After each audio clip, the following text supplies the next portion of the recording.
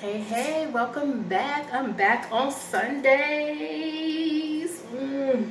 Dare I say, I'll be back on Sundays from now on. I have missed my bangles, honey. You know, because at work I can't wear all this on my arms, honey. But we are back. We are back like we never left. And we about to get into how I plan to retire in the next 6 years, or over the next 6 years, like what I'm going to be doing to like get to that process, you know, get into that process of doing that. But yes, I am back on Sundays. I don't have coffee this morning. It's about in the afternoon. It's 12:30. I have my water. I'm recording a little late today because last night while I was driving home, I had to work yesterday. We had a merchant band competition. I had to work.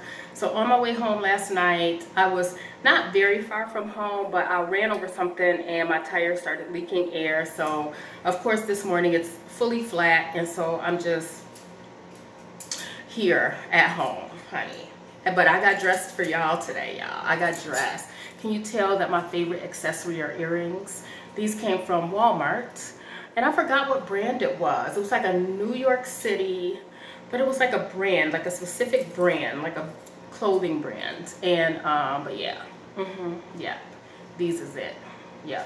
So anyhow, we're going to get into how I'm preparing to retire over the next 6 years.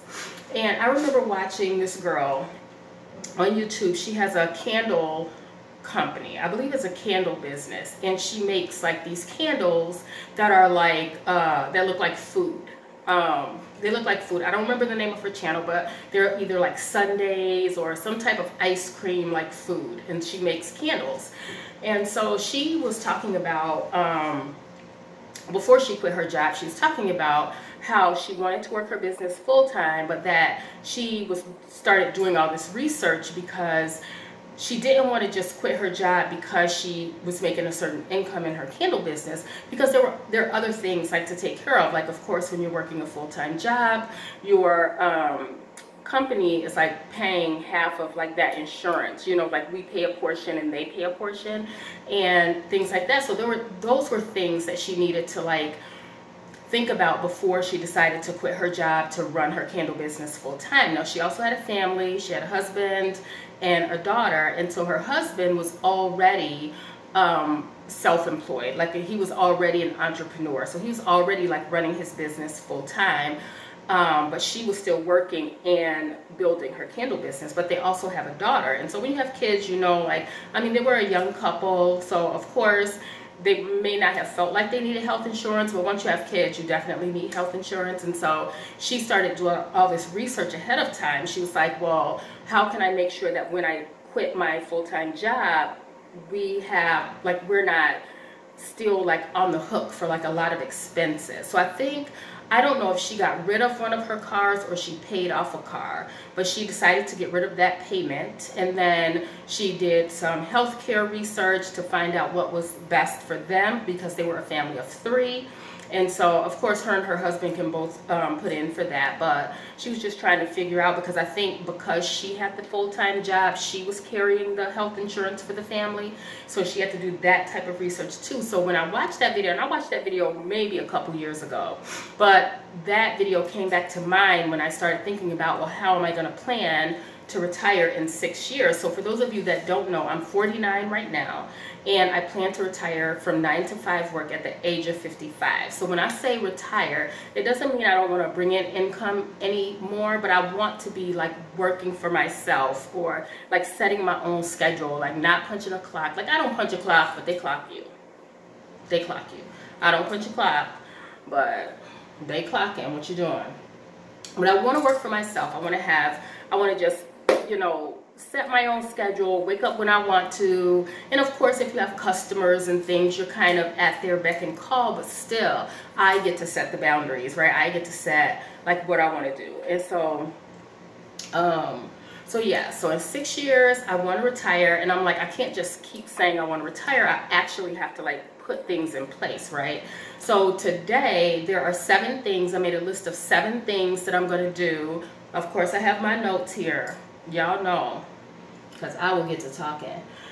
But I have 7 things that I'm putting into place now. This is not like my final like if I do all these things that I'm going to be set to retire in 6 years, because things have to grow and develop, right? And so this is just where I'm starting. Of course, this list I might have to manipulate, you know, over the years to, you know, some of the things I might think I want to do, I might not want to do later. But the goal is to set up my life like the life I want to live, right? Not the life that I'm living by somebody else's, you know, you have to work, you know, I don't know, like this oppressive, and I'm not oppressed. I don't feel oppressed or depressed, but I don't always want to work for somebody else for the rest of my life. I want to be in control of how I, you know, bring in finances, how I earn money, when I do it. You know, I just want to do things that I like.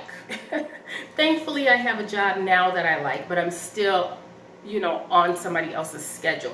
And I get real spoiled over the summer. I really do. I really feel like I have things under control, and then school starts and so you're back on somebody else's schedule again. But let me see.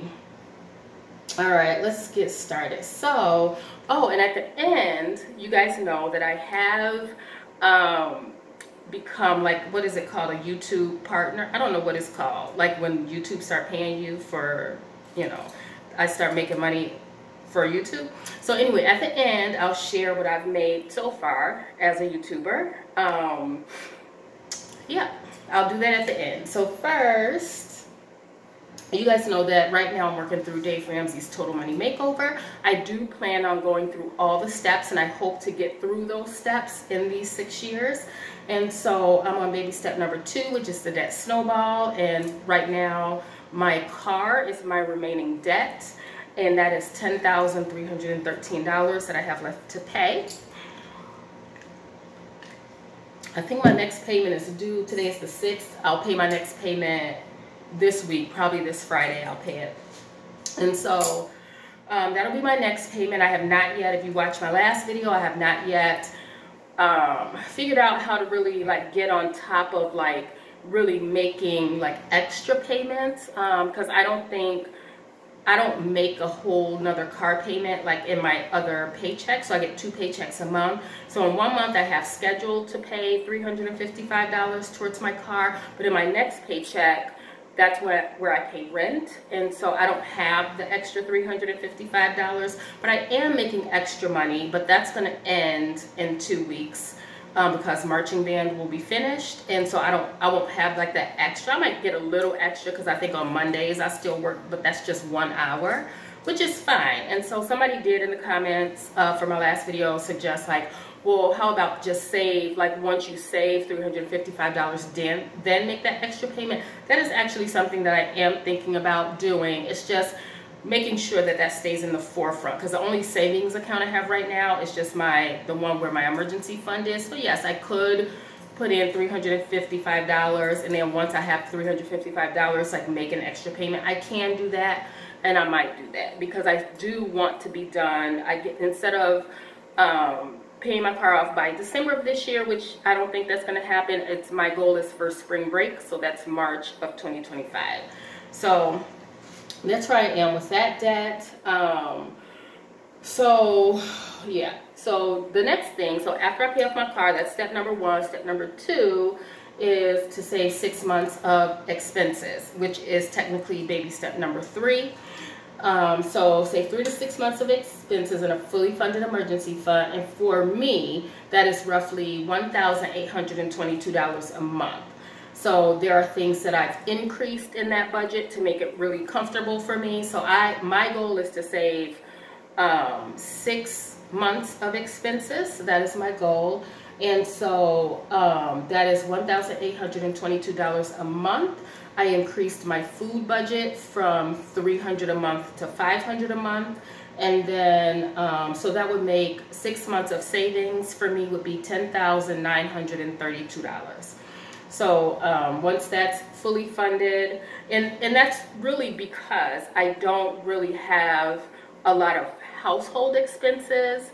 That might change if I decide to purchase my own property, right?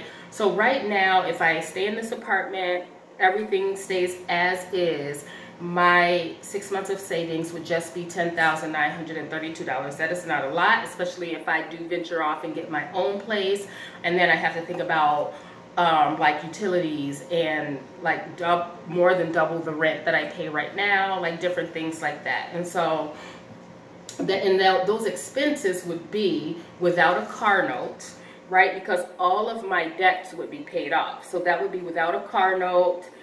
There's no student loan, like any of those types of debts. There's no credit cards, nothing like that. So that's without any debt, right? So we'll get into the car thing. So that would mean my monthly expenses would be, my tithe is $340, personal maintenance is $120, Planet Fitness is $10, groceries $500, gas is $160, cell phone is $55 a month, car insurance is $120. That cell phone might change too, because I do plan on getting an iPhone at the end or after volleyball season is over, because I'm going to use the money I make for volleyball to purchase an iPhone. But I'm going to buy the phone outright so that my monthly, just my, like the cell phone service stays lower. My car insurance would be $120 a month, rent is $500. Video merger, that's what I used to edit my videos, is $3. Actually, I didn't even use it this past time. I ended up downloading CapCut because for whatever reason video merger wasn't even working for me, so that little $3 I might get rid of. Canva is $15. You guys know I did add that subscription back to my budget again, and so that totals out to $1,822.16. So that's 6 months of that will be $10,932. So that's where we are with that. So step number 2 is to save 6 months of monthly expenses, which is technically baby step number 3. So my step number 3 is, which is baby step number 4, is to invest 15% of my income towards my retirement fund. So my retirement fund, I have retirement through work, right? So there's Social Security that I can't start collecting on until I'm 67 at this point. And who work until they're 67, honey?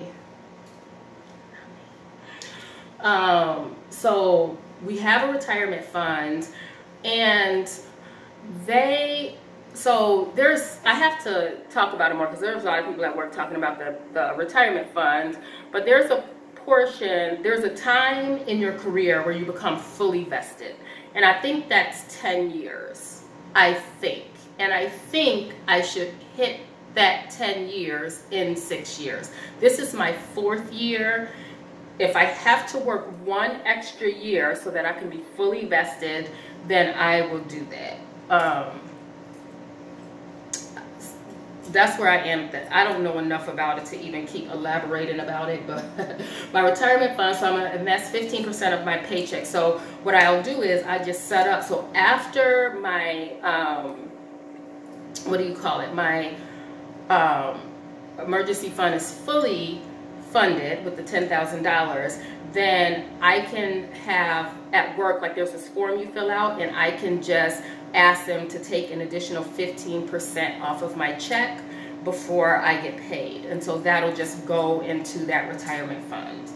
And so that's step number 3, invest 15% of my income towards my retirement fund. And then step number 4, which in the Total Money Makeover, step number 5 is to save for your children's college fund. I don't have children, so during that step, I'm going to save for and purchase a new car.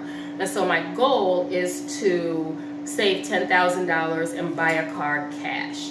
And so it'll definitely have less miles. I think I'm up to 110,000 miles on this car, and it's doing it. It's doing it for me. Like I have no complaints. Like I got a flat last night, but that's not like an engine issue or a transmission issue or anything like that. So I'm grateful for that. So I did have extra money in this check, but apparently that extra money now is going to be getting a new tire. And you know, when you get 1 new tire, you have to get 2. I can't just buy 1 new tire, even though this tire, I just bought it in like February, March. I think they're gonna make me get a new tire anyway, just because, and they might rotate it to one of the back tires or something, but they're gonna make me buy 2. So that will be that extra 200 and some odd dollars that I have left over from my paycheck. So there goes that extra. But I'm glad to have extra, and I don't have to dip into my emergency fund, you know. And so, like, I'm not even mad at it. It's like I have the money to get it done. It's just inconvenient. So my brother's gonna change it and put the donut on, because I don't have a spare. I have a donut, so he's gonna put that on, and then tomorrow morning I'll just take the half day from work and go to Discount Tires and have them switch it. Walmart is open today. If he gets it done earlier, if he changes it early enough, I'll see if Walmart can do it, and then I don't have to miss work. But we'll see. We'll see. I'm not rushing him to do it because he works overnight, and so he's sleeping, so I'm not in a rush. Let me see. So I'm going to save for and purchase a new car. That's my step number 4. And I plan on doing $10,000. I don't know what kind of car that's going to be. I would prefer to get like an SUV. So we'll see. But whatever it is, I don't want a car payment. And I just want to pay the insurance. Of course, if I get an SUV, my insurance will go up. Whatever my car is, the insurance could change. So that's going to change to what my... it might change to what the expenses that I save. But I'll just keep track of that along the way. And then my step number 5, which I know nothing about, is to save towards purchasing an investment property. I don't know how much I need to save. And I've been looking, so I watched a guy's video. His name is Prosper G. He has a video about how he was looking for investment properties. And so I was watching that video. I was like, oh, that's a good idea. I should start looking now just to kind of see like what's out there. And one of the things I've learned is that I don't necessarily want something that I have to fix up. Like, I don't want to manage any construction. I don't want to do any of that. I would prefer to get something newer or something ready to move in, like a duplex. Most of the time when I look up duplexes, like, because right now I'm just using like Zillow, like those little, those like apps or whatever, those websites that just show you what's available to purchase. And a lot of times if you put in duplex, it's like you can buy one duplex but not necessarily the other. Like, I want both. Like, I want the full thing, so that maybe I can live in one and rent out the other. But whatever it is, I want it like ready, like a live-in, like ready to live in. Like, I don't necessarily, maybe some minor updates or some minor changes, but nothing like where you know, we have to strip it to the bare bones and build it back up. And, you know, I don't necessarily think I want to do that. But again, I don't know enough about it. I've been looking for some like classes. This one man was hosting like a workshop, but the day he was hosting the workshop, I had to work. It was a Saturday. This was like during the summer when the marching band had started and everything. So I wanted to go because it was like right near me, and not near me, but like 30 minutes away. But I wanted to go to the workshop to just kind of see like what the steps are in order to start doing that. So again, that's something that I might get into, might not get into, just based on like how much it would cost. I don't necessarily like, I want to be able to put down as much cash as possible, so that if the tenant doesn't pay, and I'm not looking for tenants that don't pay. I don't want to be in the hood. I don't want to get property in, like, I just don't.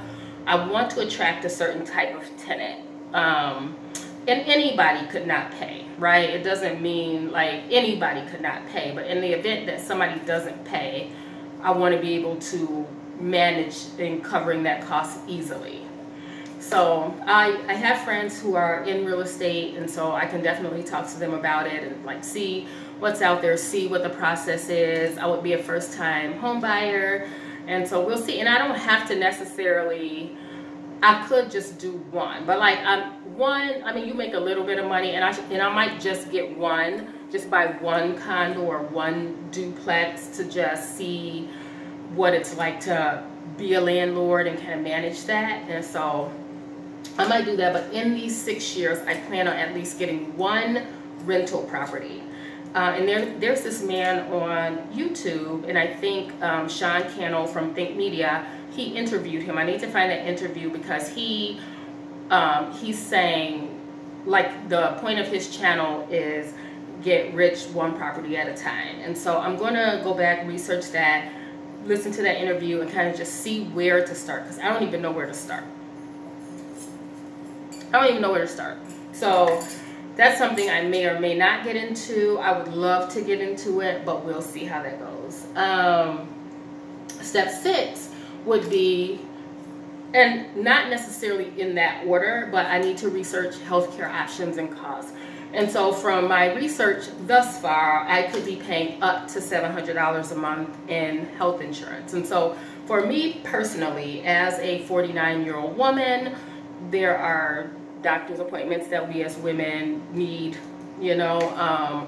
Also, I was diagnosed with asthma years ago, so I do take medications monthly. There's three medications that I purchase monthly to help control my asthma. And so paying for those medications outright are like $300 each, like $300+ each. And so obviously paying $700 a month is still cheaper than buying those medications outright. So yeah, so I'll be looking into that, probably putting money aside for that, just making sure step number 7 happens, which is to build multiple streams of income. And so far I've set some goals about where I want to start building multiple streams of income, and one of those was YouTube. And so that has happened for me. I do have income coming in from YouTube. Now, I'm not rich over here. So far, it's almost undetectable in my account. Not really, but a little bit. So you guys know that I got monetized in July. I believe it was July 25th of this year. I got monetized, so I earned a little bit in that little last week of July, and then I earned money in August. And so at the end, I'll tell you guys what those numbers were. But I did achieve the goal of monetizing my YouTube channel. I did set up some affiliate links. Those will always be in the description. So I have my affiliate links so far on my Cash Wallet, the digital coin, the digital bank, the coin counter bank. What else do I have? I've got my Yeti, my coffee mug in there, just because I love Yeti. And what else is it? Oh, the Dave Ramsey Total Money Makeover, the updated version is in there as an affiliate link, and now those are in the descriptions. So I've gotten that started. I've only made pennies, I think, and they haven't paid me out because you have to make, I think the threshold is $10, and I have not made $10. So I only set those up probably a month ago, and so we'll just see how that goes. I don't know that I have a strategy on getting people to click on the links or purchase the things, you know, so we'll see. I have to learn more about that, but it's set up. And I know for Amazon, and it's through Amazon, it's the Amazon affiliate link program. What do they call it? Amazon Associates? Let me see. I think it's called Amazon Associates. Amazon Affiliate, Amazon Associates, that's what it's called. So I think this month so far I've made 45 cents, $1.87 over the last 30 days. So that's where we are. That's where we are. So I don't really know. I just did it on the suggestion of when I went on the Think Media, they had an interview or whatever, and so the girl analyzed my channel and was like, I don't know why you're not using affiliate links, da, da, da. So I did put it on there, but I definitely need to learn more about it to figure out how to, you know, get people to click on those or whatever, if I want to use that as a like a viable stream of income, I should say. So what else? And then I did go take the test to get my state license for interpreting. Y'all know I'm not expecting anything good to come out of that this time, but I do plan on taking the test, retaking it next year. I have not gotten results yet, y'all, but I could see the writing on the wall. and I don't believe I passed it. So I want to earn my state license for interpreting. So that allows me to pick up freelance work. So I could work freelance. So that means I can pick up what I want to pick up. I don't have to like every day work somewhere 8 to 3, 9 to 5. I don't have to do that. It also, so it gives me the opportunity to work in the community, which I can like set my schedule how I want to set my schedule. But I don't know that I want to do that. I don't know that I want to do that because that's too much like work. You know, I want to not feel like I'm working. You know what I mean? Like, maybe because that's what I do now, and because I don't have any control over it. You just interpret where they tell you to interpret. I mean, there are things that I pick up, of course, after school, and that's fine. But right now, it sounds too much like work. However, that license is valuable because anytime I feel like I need to go back into the workforce, I can. So that's where I'm starting. That is how I'm preparing. The multiple streams of income is really what I need to, and then the saving money. So yeah, so I really need to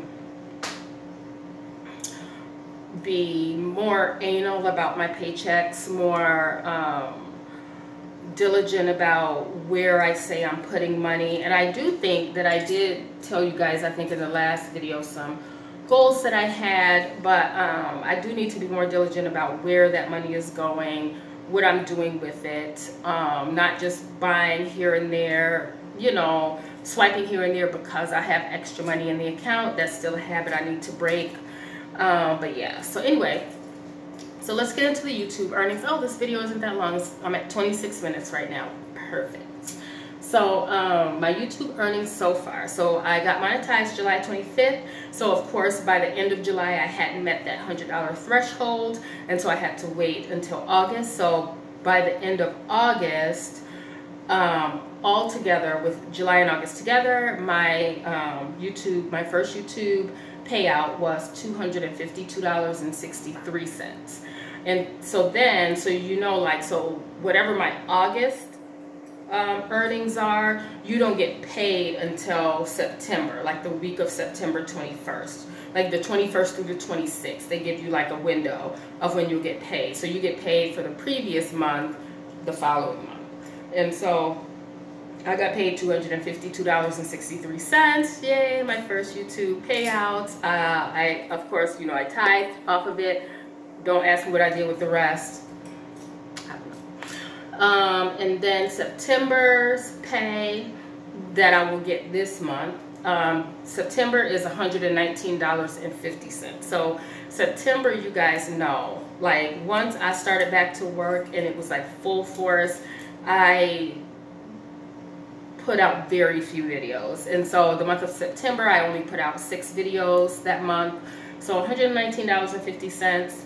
I mean, it is what it is. And most of those were vlogs, I think, because it was just easier to just vlog while I'm out and about during the day. But historically, my vlogs don't get as much views as my, like these types of sit-down videos. And that's fine. I still enjoy vlogs. There are a portion of my viewers who also enjoy vlogs, and so I like to do them, and so those will still be going. So my plan going forward to just increase that YouTube revenue is to I like these Sunday sit down videos. These are like my total money makeover updates. You guys can follow that journey on these Sunday videos, and then on Wednesday is my vlog. You can see my week leading up to today. Last week I did not vlog. I took the week off just to kind of regroup, figure out what I needed to do, because I definitely needed to get some of these other videos up. And then Saturday mornings are like my how-to videos. Like in those videos, the goal for those is like things that people can search. Like I did a video about like how to budget by Paycheck. I did a video about like how to catch up on your bills, things like that, that over the years, if people like search it on YouTube, or like it answers a question, like how to catch up on your bills, how to budget by Paycheck, how to have fun while budgeting, like you know, different things like that that people might be looking for on YouTube for years to come. So those are the goals with those. And so so my goal this month is to definitely increase more than 6 videos. Hopefully 3 a week would be great. I'm already behind because last week I only did 1 video, and so if I do Sunday, Wednesday, and Saturday, that'll be my 3 for the week and things like that, and just kind of, you know, just keep that momentum going. And it'll be easier once the end of October comes, because marching band season will be finished, and of course I'll just have more time period in my schedule.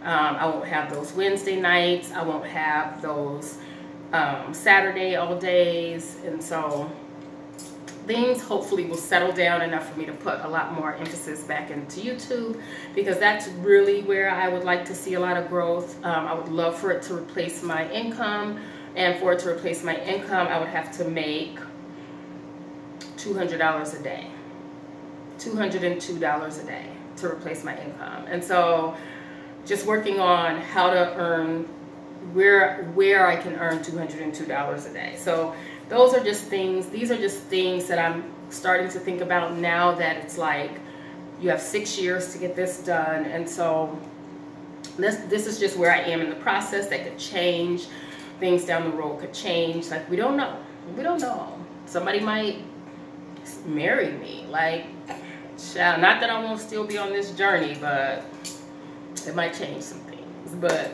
anyhow, thank you guys for watching. Check out those affiliate links. Christmas is coming, honey. You might want to purchase for some family.